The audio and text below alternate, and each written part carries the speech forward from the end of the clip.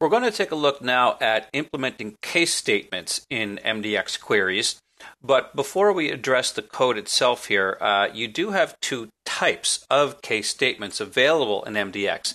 One is known as the simple case statement, and the other is known as a searched case statement. So we'll focus on the simple for this demonstration, but I have the searched ready to go in this code here. So we'll compare the two in the upcoming demonstration. So for starters, when it comes to any case statement, what they allow for is a little more flexibility in terms of the logical tests that you can issue. If you think about an immediate if, for example, you basically only have two choices. You can perform a logical test and you can decide what to do if that test evaluates to true, or what to do if the test evaluates to false. That's pretty much all you have.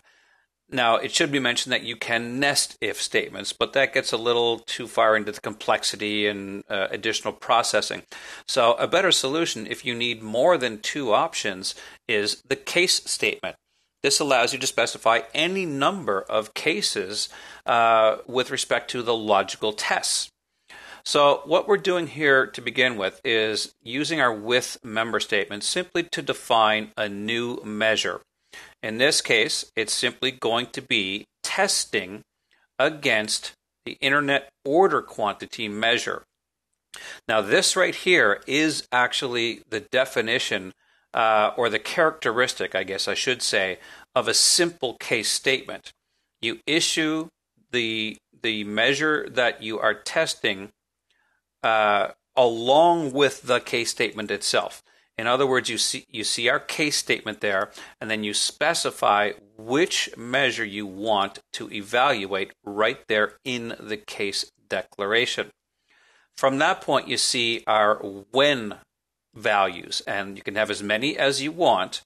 And then once you test against that value, you then tell it, okay, what is the result going to be? So in this case, I'm testing for values in the order quantities. And if it meets that value, then I'm telling it in this case that surpassed my expectations, and I'm comparing it, against the country.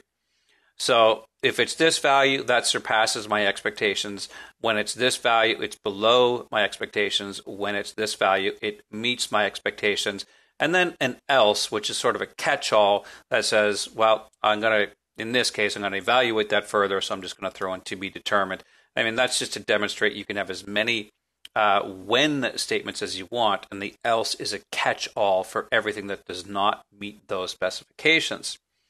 So then I'm selecting out the internet order quantity and the sales quantity that I just defined in a tuple, and then pulling in my countries to see the results. So we'll execute here, and you can see what happens.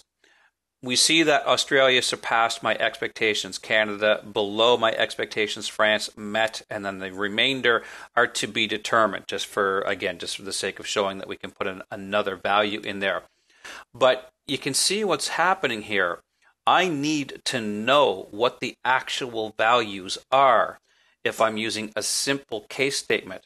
For example, you see here, I had to actually run the query first to find out that Australia had 6,194 and that Canada had 3,312 and so on and so on and so on.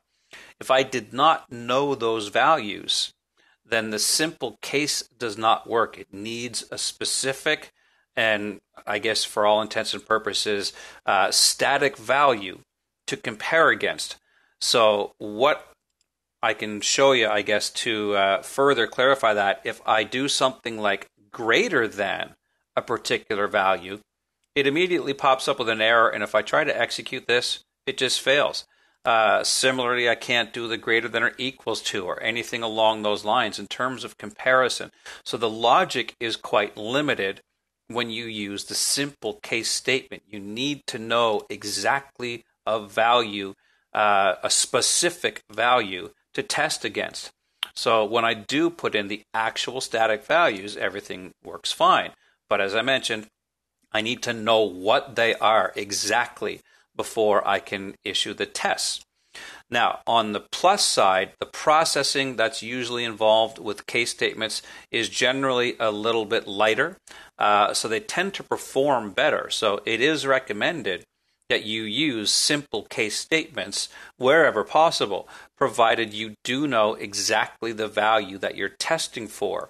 That way you eliminate a little bit of processing, and you also only have to issue the measure against which you are testing a single time. So we'll see the difference again in the upcoming demonstration when we look at the searched case statement. But again, there certainly are benefits. The logic is fairly simple. When it's this value, do that. When it's this value, do that. And they typically tend to perform better. So again, that's the simple case statement. We'll have a look at the searched in the next demonstration.